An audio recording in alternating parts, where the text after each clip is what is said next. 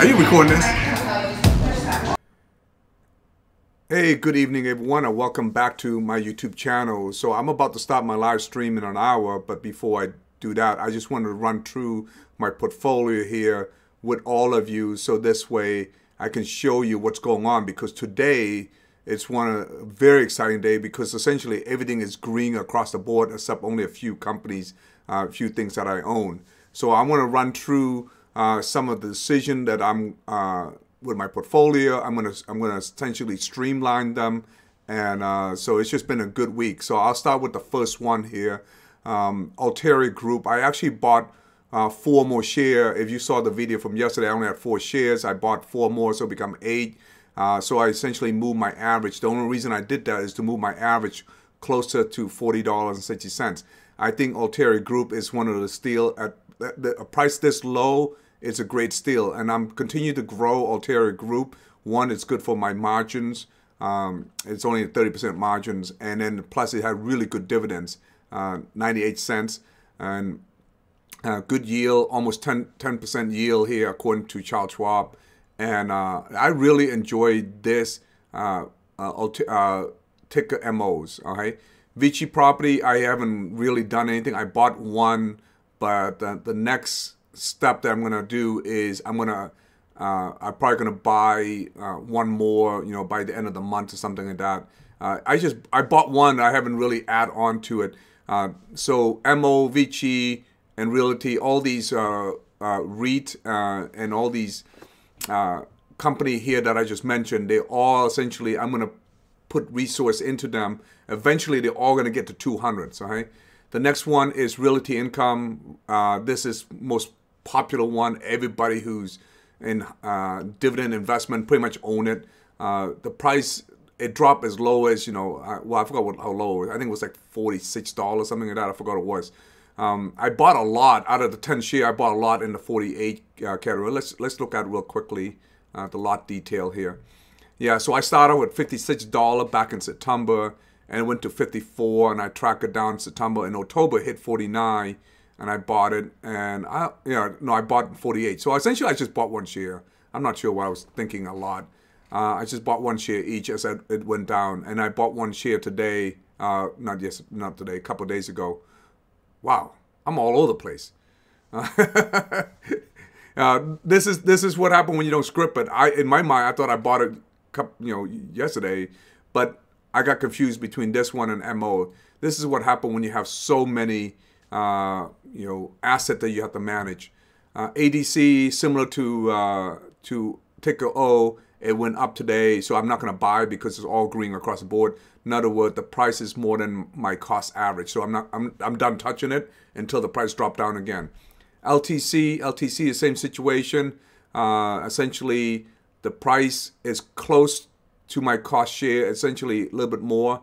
I don't know why I say +7 here, but Dividend Shipping, I was trying to average this down. I actually put a bid for Dividend Shipping for $3.20 something cents. I can't remember. I think it was 20 cents even. It never went down. It went back up, so I never get a chance to buy it. That purchase order is still out there. So if it dropped, I will own 48 shares. So I bought 24 more. So I bought 48 more.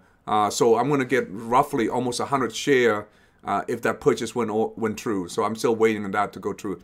MPW, I'm pretty much done buying MPW because it's all green across the board. My average is 510. I'm good.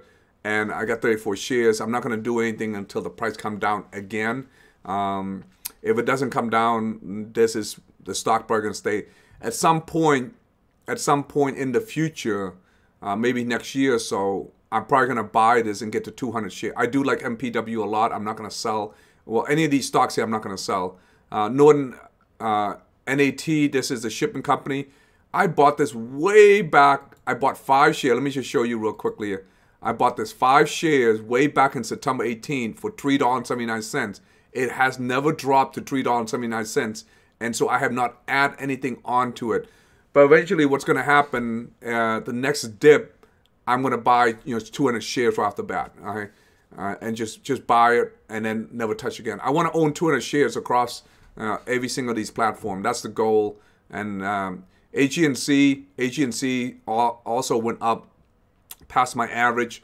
My average is 757. Now it's 818, so it's good. This is a good company to own. I don't have any problem with this company. Orchard Island. Orchard Island, I'm probably going to sell it. I'm not a big fan of Orchard Island to start with. I'm not sure why I bought it. Maybe because I saw the 12 cents. You know, at this point right now, I'm just in limbo. Should I buy it? Should I just sell it? So the price difference here, I do want to bring it down. I do want to buy $6.80. I probably end up buying it tomorrow because my last purchase was $6.41. So I may just what I probably do tomorrow is the price is going up right now, so it's not a good time to buy it. But however, it's going to continue going up. So I'm probably going to put a purchase order for 20 share, which is another $128 or so, 19, and then $130 or so. And that will bring this average to $7 and something cents. And that will be my last purchase, you know, for Orchard Island. And I'm debating because I'm thinking about selling. I was just going to get rid of it. And so that was my initial plan. And Cross Timber Royalty Trust, there's another one. I probably end up selling this also. I don't know why I bought into these trusts. Beat the heck of me. I haven't really updated this in the street shares. Good. I wanna improve Good. So eventually I'm gonna buy Good. Gladstone. This is commercial real estate REIT. I do want to own this. I don't have any problem owning up to 200 shares. I said MDV. I'm probably gonna sell MDV. I only have 2 shares. But when I bought it, it was $12.65. I haven't improved ever since because it went up after that and never came back down. So I'm probably gonna sell this for a gain, you know. PSEC. Now the only reason I own PSEC because it paid the 3rd week. This is one of those satellite company to supplement the 3rd week gap that I don't have.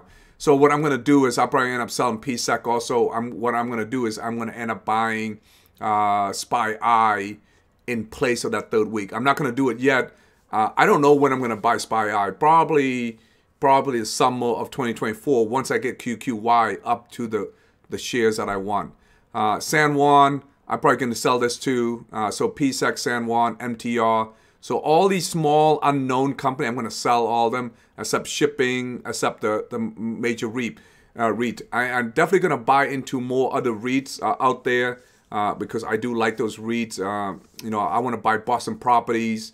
So there's a lot of company I want to buy. So I'm going to end up buying a lot of them and just so I'm going to go from like mediocre, you know, mediocre to quality portfolio. So I'm gonna that's the goal for next year. The stuff I'm talking about here is for January, you know, 2024. Now what I'm not gonna do is this portfolio is not gonna exceed 10%.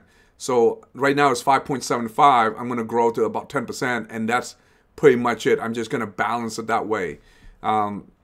And the big balance is going to be with Tesla and SoFi. These two are non-dividend stocks, paying stocks. I'm definitely going to own a lot more dividend-paying stocks. I want to own Heinz Ketchups. I want to own Verizon, AT&T. I do want to own Ford. So I want to own all those quality companies. A lot of people don't like Ford. I like Ford a lot. I mean, beside Tesla, I like Ford. You know, if there was no Tesla, Ford would dominate this whole thing. But I do like Ford a lot, and I probably end up buying NIO, you know, and some of the Chinese company, Asian company out there too. There's a lot of company I want to own. I have a whole list of company I want to buy. I just never get to it because I'd rather put my money in income ETF and generate more income. All right, so speaking of that, let's look at all the income ETF.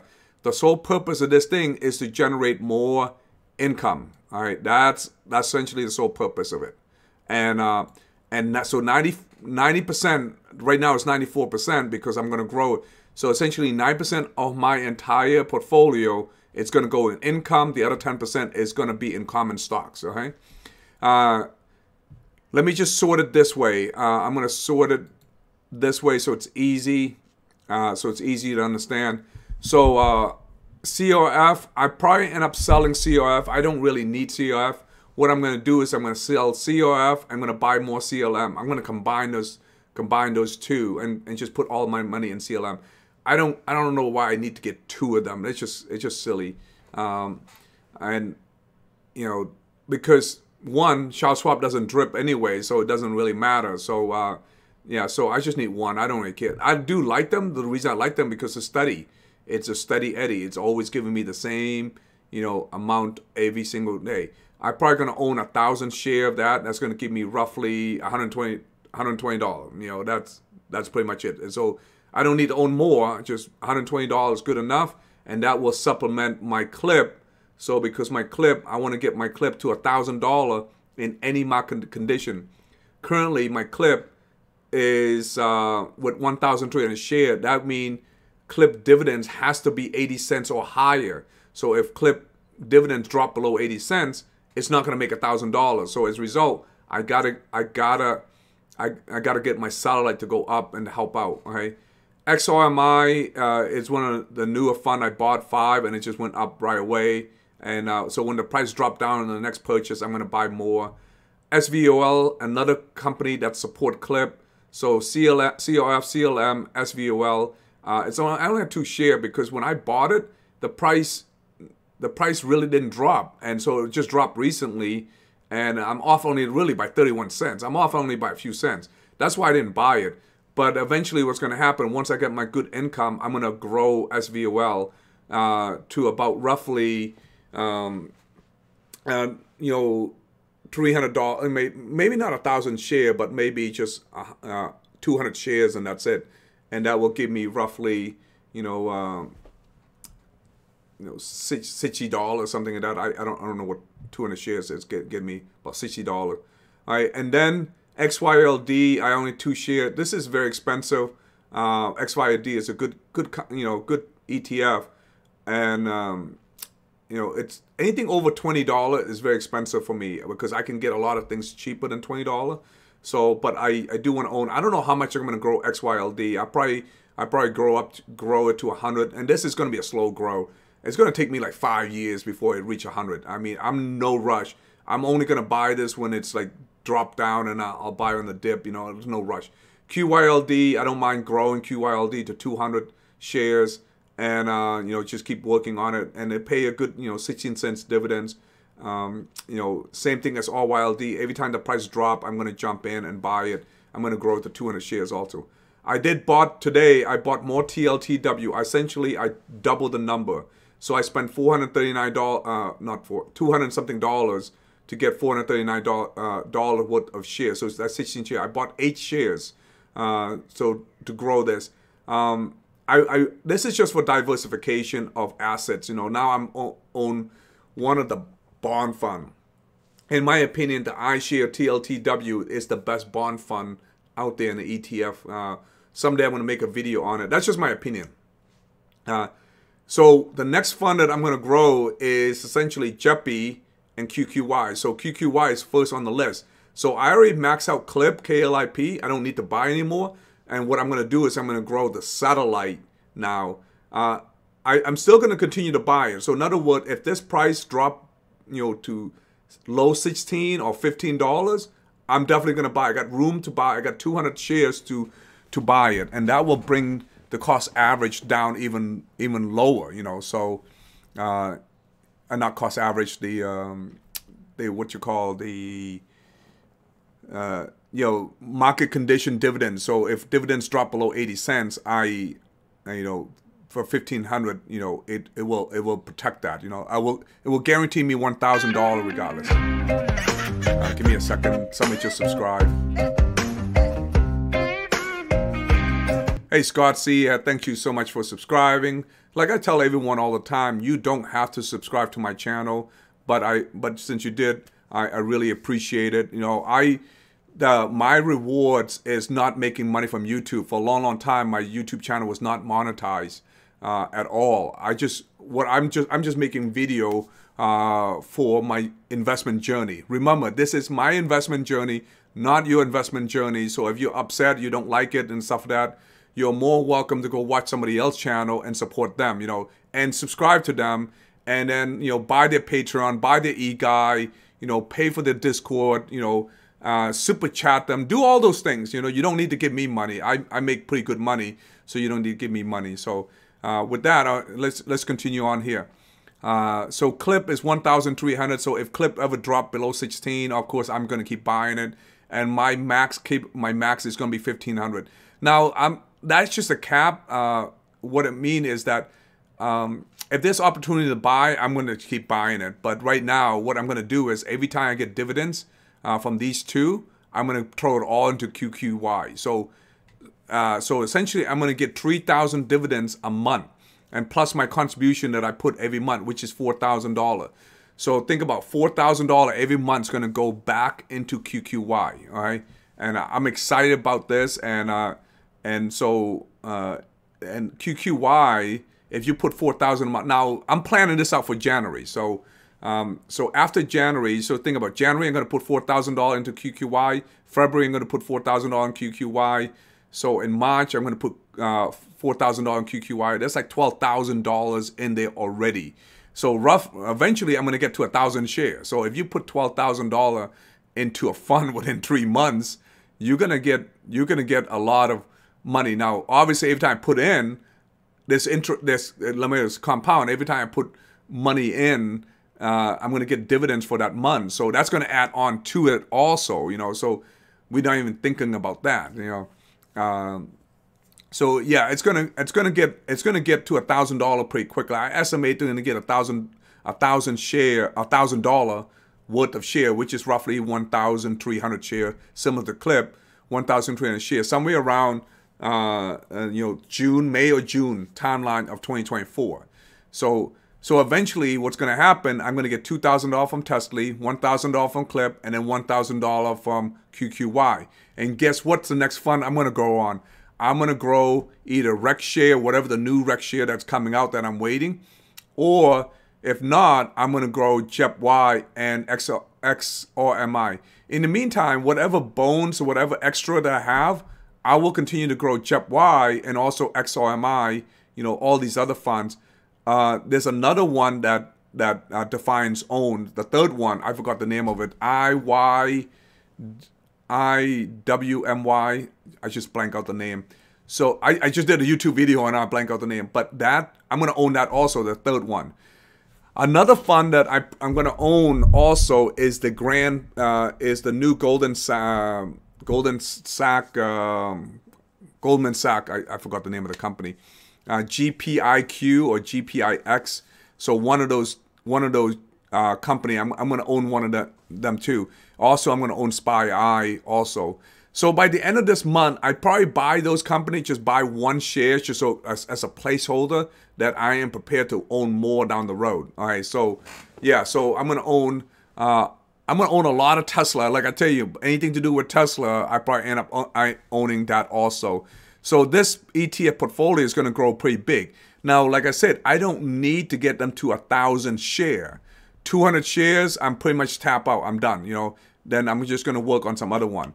Now, but I do want to get my core fund. So my core fund currently is QQY, Clip, and TSLA. So these three. I don't have a fourth one. That's why I'm crossing my finger for RecShare.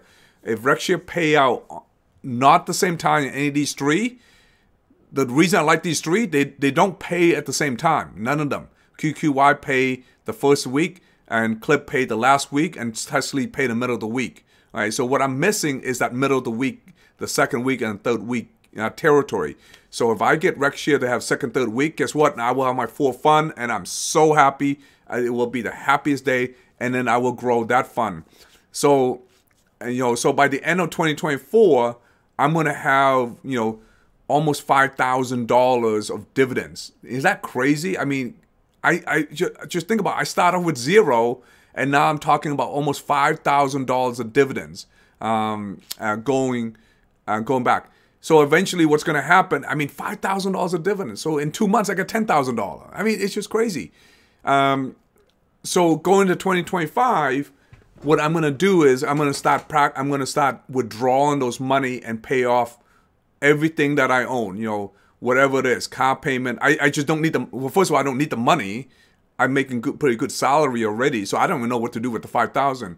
So I can either reinvest it, keep growing and make it bigger, or I'm just going to take that money and just start just start taking that money, because at that point I got to take a look at transition from not working, you know. So I got to transition. Just yes, this is going to 2025. So that's the end of next year. So you know, so we're still a long way, but now I got to take a look at just withdrawing that money, and yeah, so I'm excited. Hey, guys, so I hope you get to come and watch my YouTube channels and live stream. Come join the live stream. But I just did a rundown on my portfolio. Okay, I really appreciate this. And if you have any questions, just join Discord and ask me a question, or you can just post the comments. Okay, with that, I want to say thank you. Peace out. Talk to you later, guys. See you later.